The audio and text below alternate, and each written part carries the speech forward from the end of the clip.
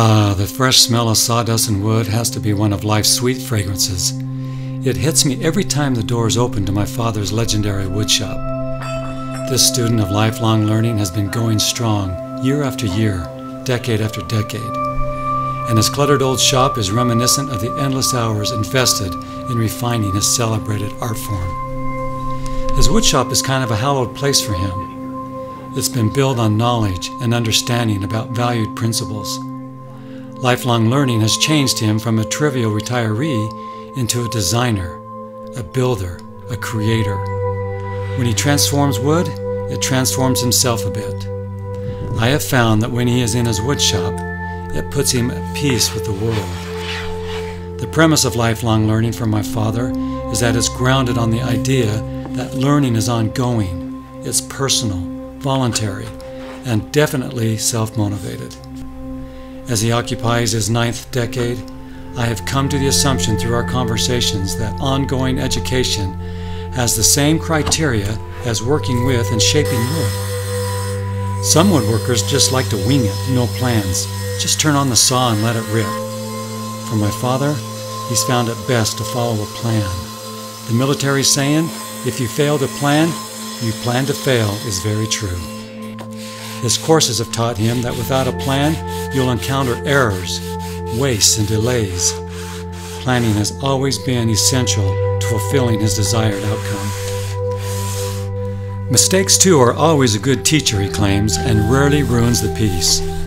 Long ago, a shop teacher taught him to measure twice and cut once. Mistakes are only wasted if you fail to learn from them.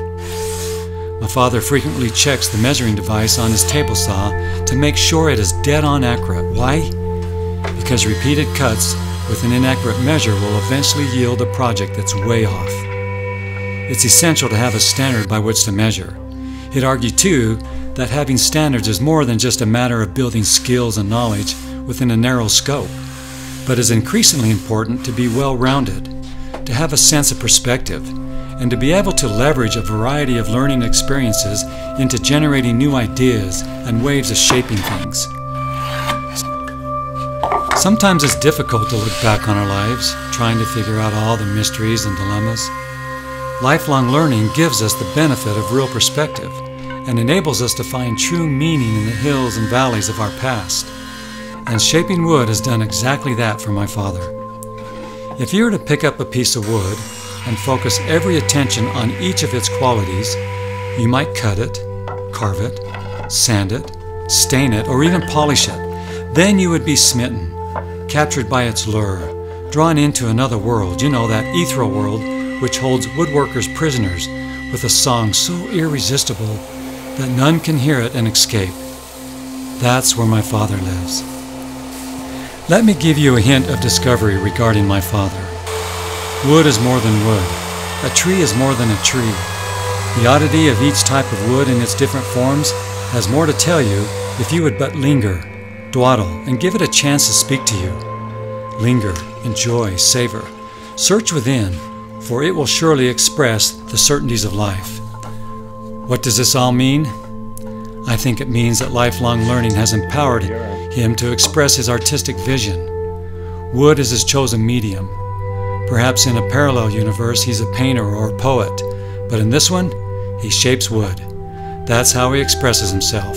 That's why he does it, to give physical form to his understanding of beauty. He might claim just to be a novice, but it does give him great satisfaction and reaffirms the fact that lifelong learning, K to grave, can expand our awareness, embrace self-fulfillment, and truly create an exciting, multi-dimensional life. It doesn't get any better than that.